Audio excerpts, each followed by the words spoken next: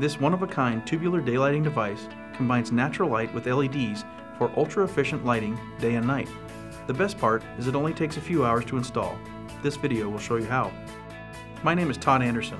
I'm a product specialist and certified installation instructor at Solatube International.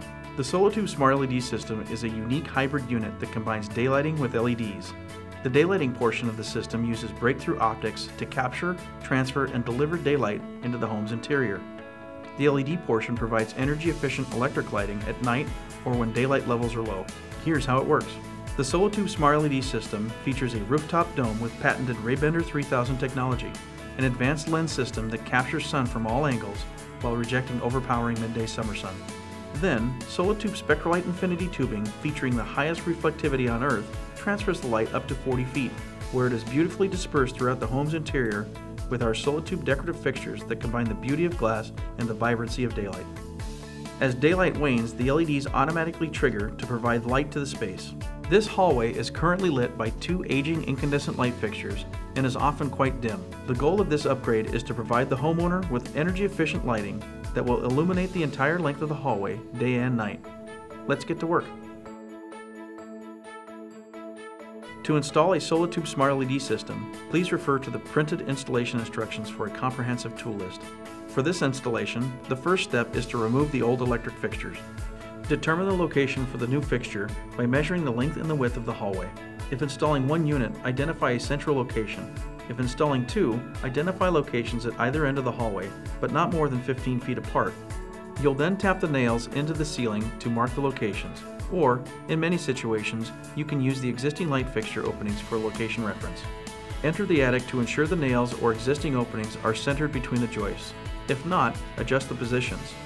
Once the nails are properly positioned, mark the roof directly above them. Returning to the hallway, use a circle scribe or circle cutter to etch a 14 3/4 inch diameter circle into the ceiling at both locations. Cut out the circles you just drew using a keyhole saw, then remove the ceiling material. Now it's time to go up to the roof.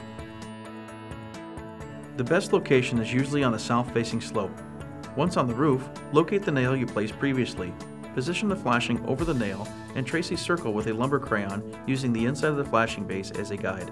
Cut into the roof 1/2 inch outside the traced line using a reciprocating or saber saw. Holding onto the nail, be careful not to let the cut roofing material fall into the attic to prevent damage to the ceiling.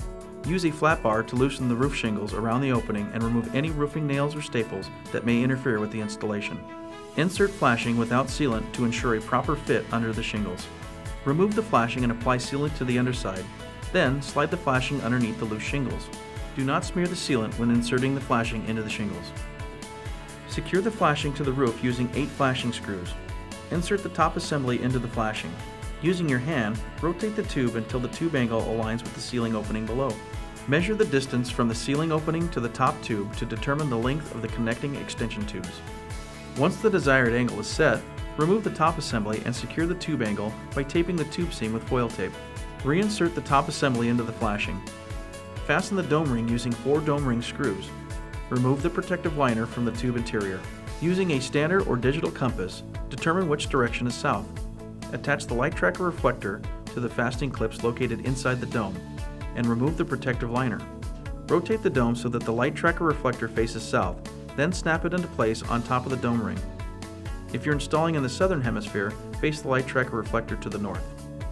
Apply sealant over the screws to prevent rusting and on the underside of the shingles that were pried up earlier to re-secure them to the roof. Lastly, trim the shingles on either side of the dome at a downward angle. This allows water to flow down the roof and prevents pooling. Follow the previous steps for the secondary unit. Using the recorded measurement, determine the required length of the extension tubing and assemble. Remove the protective liner from the tube interior. Create a tapered tube with one end larger than the other. Assemble the extension tube by securing the notches in the middle and at both ends. Apply foil tape along the seam and press firmly to complete the seal. Remove the protective liner from the bottom tube assembly. Then insert the small end of the extension tube into the bottom assembly with the vertical seam on opposing sides. Insert 3 evenly spaced screws to secure the tubing. Tape the connecting seam and apply pressure for a complete seal. Attach the expansion joint seal 1/4 inch below the top end of the extension tube assembly. Repeat these steps for the secondary unit. Now, you'll insert the bottom tube assembly for the primary unit through the ceiling entry and into the top tube. In this case, you will not tape the seam. Using a screwdriver or screw gun, engage the fastening clamps so they secure the ceiling ring to the ceiling. If you are installing in cold weather climates, apply a latex caulking to the ceiling ring to help minimize air transfer. Repeat these steps for the secondary unit. Push the effect lens into the ceiling ring. Insert the diffuser into the ceiling ring over the effect lens and twist in a clockwise direction until it locks into place. Repeat these steps for the secondary unit. If you're installing an occupancy sensor, first determine where to place it. The ideal location is in a ceiling area that provides a full view of the space with an unobstructed path to the entranceway, but out of view from adjacent room traffic. The sensor should be positioned about 6 feet away from any air ducts to prevent false triggering. Using a 13/16" paddle bit, drill a small hole into the ceiling. Run the sensor cable into the attic through the ceiling. Insert the occupancy sensor so that it sits flush into the ceiling. For the next step, you'll return to the attic and install the junction box. For your safety, only qualified electricians should perform the wiring on the junction box. A qualified electrician should complete the wiring according to the installation instructions included with the Smart LED system. Then, fasten the junction box mounting bracket to a structural member. Place the chimney over the junction box and use the junction box screws to fasten it in place. Now connect the cords for the DC connector, the secondary unit, and the occupancy sensor to the primary unit. Refer to the installation instructions for connection information.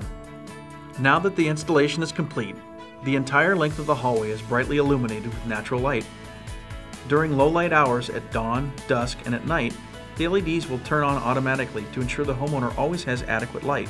Since we connected a secondary unit to the primary one, the LEDs will operate at the same time for synchronized lighting. So in about 2 hours, we transformed a dim hallway into a brightly lit, energy-efficient space that automatically provides the homeowner with the desired amount of light day and night.